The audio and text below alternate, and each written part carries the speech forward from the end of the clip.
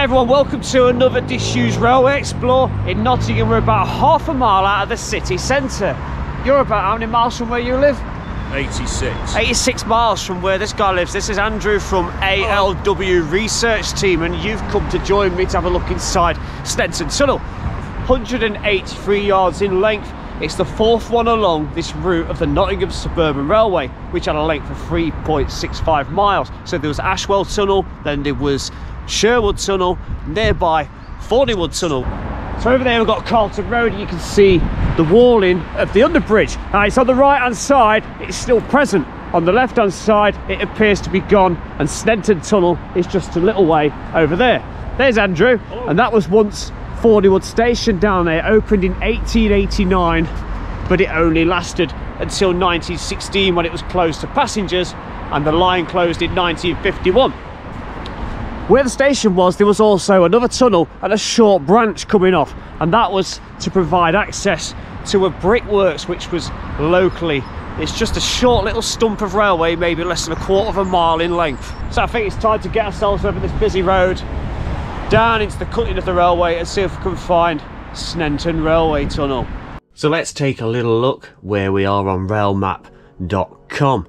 So right in the centre you have got Carlton Road. That's going diagonally up left to right on your screen.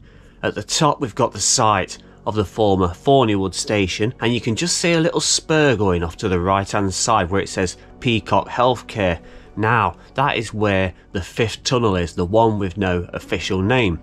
Now if we go further down you'll see a lot of turquoise lines. Now this was industrial track work for a brickworks which was actually on top of Sneinton Tunnel and the surrounding area just to the left of the tunnel, and that is exactly where we're going today, Sneinton Tunnel. Let's see you back down there.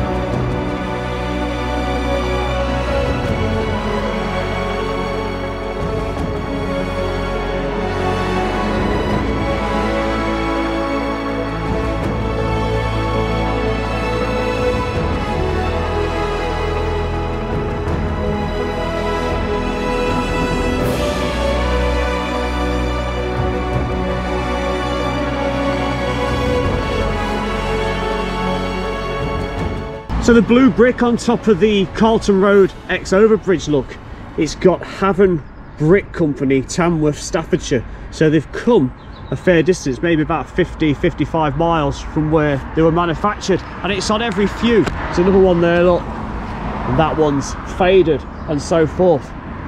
On the other side of Carlton Road now, that's the other side of the wall. So you've just seen me walking along the pavement on the other side of that wall, and you can see where we are in this filled in section of the track bed. We're at road level, roadside level on the other side, and look at the ground below. So you can see that this would have been quite a cutting on this side, and further down that way I think I can see the portal to our Sneinton Tunnel. This is Paul. Anyone recognise him? I don't. Who are you? Who are you? Wobbly runner. Why wobbly runner? Because I do a bit of running and I'm quite wobbly. Oh. I'm like a tree. Every year I seem to develop another layer, every Christmas. Like a tree, is that why you're exploring branch lines recently? Yeah. That's amazing. So, yeah, I got into it over lockdown. So I used to live on Beggining Junction, if anyone knows it, up near Sheffield. So just an absolute, it's like catnip. Beggining branch is thrill. Yeah, oh yeah. Where you get from the Rother Valley Country Park, and there's then viaducts that go over the roads, and then you got Spinkill Tunnel, which we're doing eventually. Yeah. We just got to wait for the flood to die down. Yeah. Anyway, he's going to make a video on this as well, so super. I'll put a link down below to his channel, and you know, give him a like.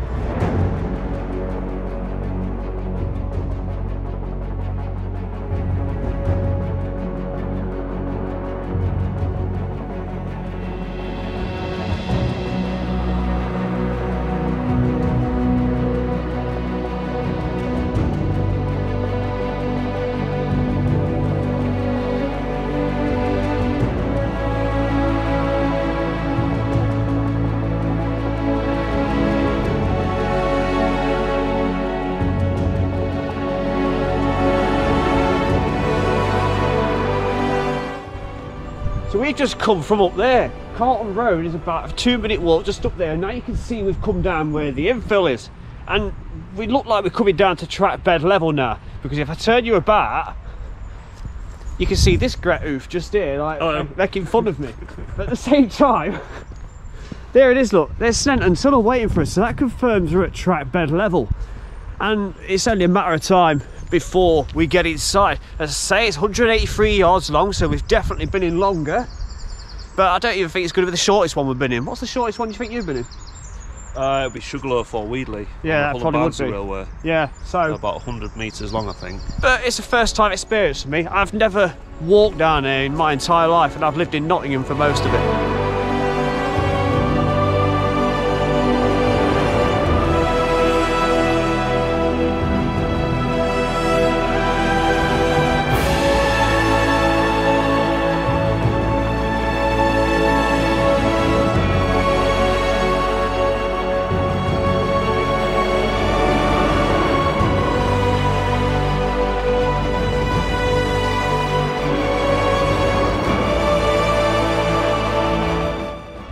Also, just outside the tunnel mouth, look how high the embankment is. This cutting is severely deep.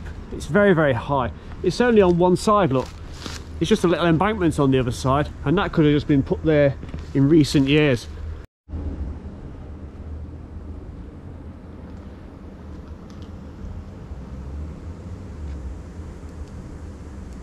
Now, we were just talking. We feel this tunnel isn't deep enough from the arch top in the centre, just up there, right down to ground level. It feels as if it's a bit like it's partially infilled. Doesn't look high enough. It's not, is it? No, it must be. No, that tunnel, that track bed level must have been further down.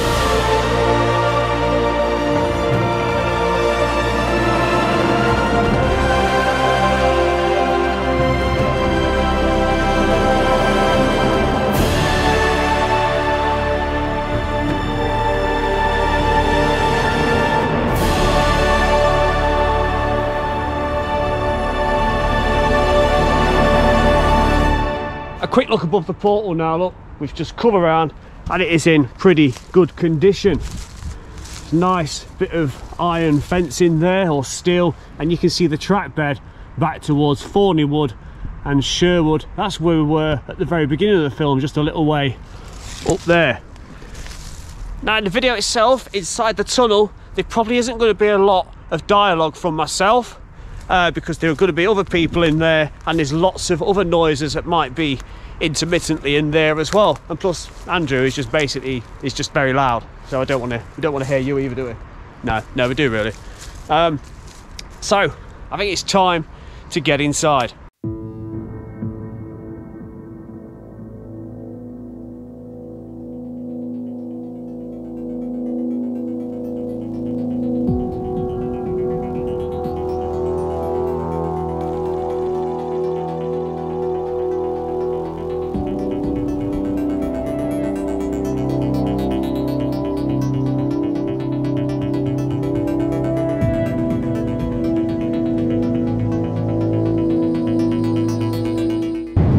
So we're now down on track bed, come down around about 6 feet, would you say? 6, 7 feet? Yeah. And our theory at the beginning of the video that it was still infilled at the portal, let's get that light out of your face, still infilled at the portal, came to fruition, and we are now down onto the lower level, exactly where the track would have been. A various amount of soot, still on the walls, look, on the side, on the archway, and little bits on the opposite side too. We're going to take a slow walk down the tunnel now. It's infilled, and if we see anything of interest on the way down, I'll tell you about it.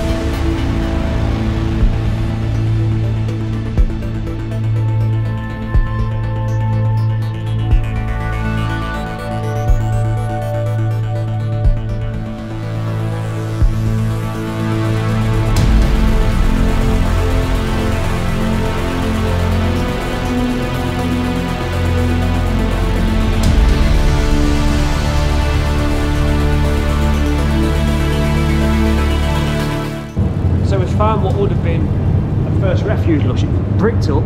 It's got an arch top. Excuse the strobing. It's because there's some very bright lights in here, and you can see it's got the curved bottom. I was talking about how we believe the portal had been filled in at the beginning, hadn't we? So what we're roughly thinking is, round back where this white line is of the paint, if you follow that all the way along, and you'll see some lights there. Now that is where the floor is that was on before we stepped down into the track bed level of the tunnel that we're in now.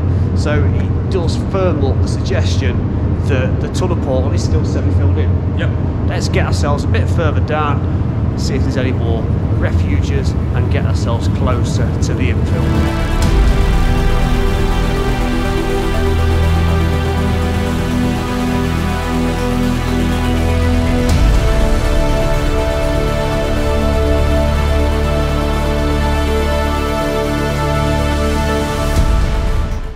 Look, we've got some shooting targets here. It's been heavily used because it did used to be, and it still is, a shooting range. Since 1971, it has been repurposed as a firing range, and it's a club that members can come along to.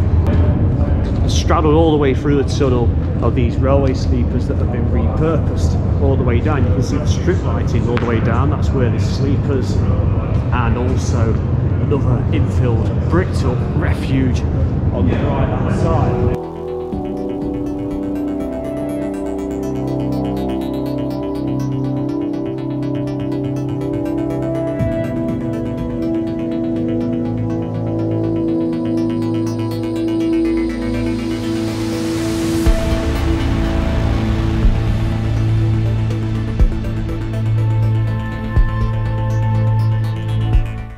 So I found this guy again.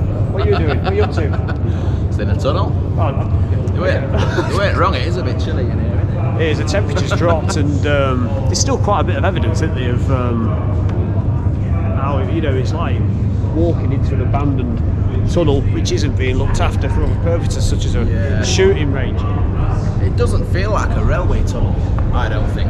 And I've not got a massive experience with railway tunnels, but it is a year on that. I need to get him in a railway tunnel, don't I? Definitely, yeah.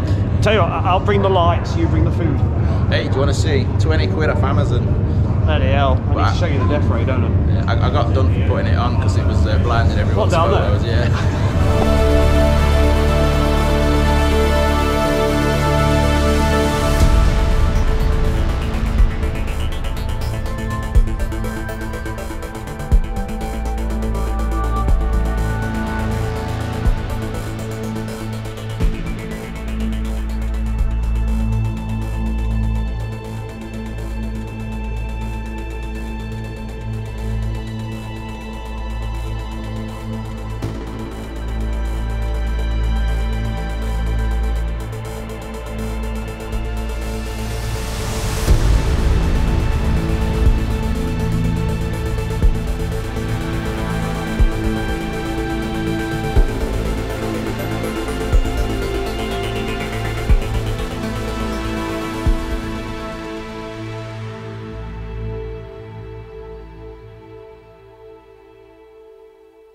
So we're halfway up the infill now.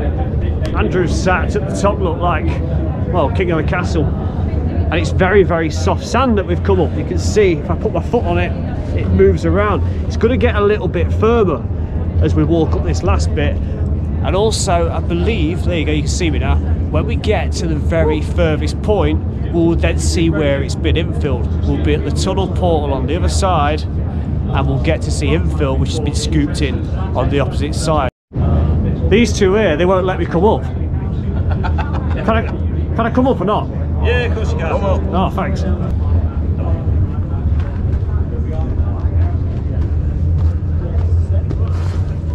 So this is it, this is as far as we could go. That's the tunnel roof that I'm touching just above, and there's a curve just there, which is the tunnel mouth just there, and on the other side is the infill where the tunnel was filled in.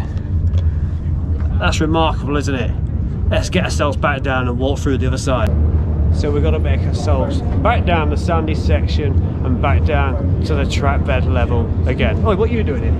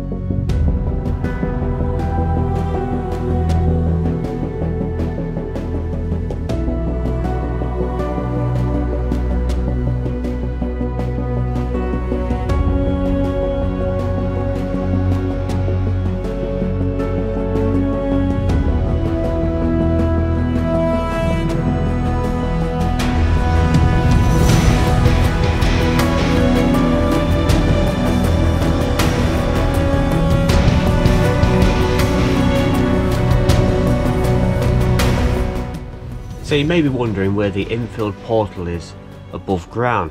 Well, let's take a look at this very old map. Now right in the centre, going from top to bottom, you can just make out the railway lines, and on the right hand side you can see Skipton Circus. Now next to Skipton Circus on the left, you notice it is a cut-in with all those dash lines and the railway line going through it.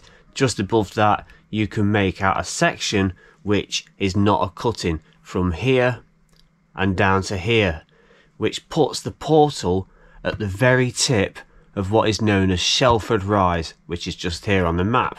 And if we jump back onto railmaponline.com, again you can see Skipton Circus, you can see Shelford Rise, and you can even see the turquoise lines, which was for the industrial track work above the tunnel and around it for the brickworks on site. So that's 183 yards of tunnelly goodness of Sneinton Tunnel on the former Nottingham Suburban Railway. 4 tunnels along this through route. It was closed in 1951. What do you think to that? It was brilliant. That was great. Well worth coming on a permission visit. Yeah. So you check know, it out. it's not always about getting into place that's abandoned, because some of the ones that's even looked after are still worth a nosy in, because it's still railway history at the end of the day. Like, subscribe and comment on his video, because he's going to put a similar video to this one on. It'll be well worth a look. We'll put the links down below, and comment below also on this, and like and subscribe, and any suggestions you've got from me or him and me, whichever way around. See you in the next one. Take care. Bye bye. Bye bye.